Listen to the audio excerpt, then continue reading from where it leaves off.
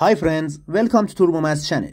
2 plus open parentheses 20 plus 10 close parentheses divided by 10, then times open parentheses 20 plus 10 close parentheses. What is the answer of this question? We have addition, parentheses, division and multiplication. To solve this question, we need to follow the order of operations, which is PEMDAS.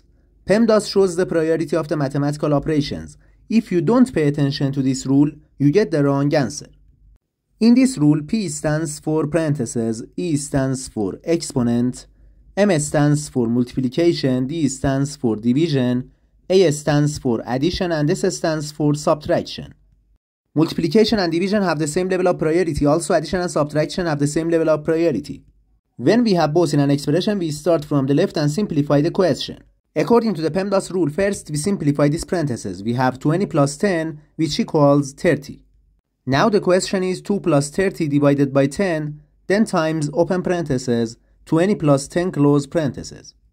Okay guys, now we have addition, division, multiplication and parentheses. Again, we simplify these parentheses. 20 plus 10 equals 30. Now the question is 2 plus 30 divided by 10, then times 30. Now we have addition, division and multiplication. First, we simplify this division.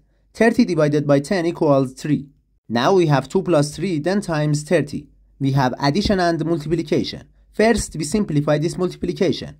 3 times 30 equals 90. Now the question is 2 plus 90. 2 plus 90 equals 92. The final answer of this question equals 92.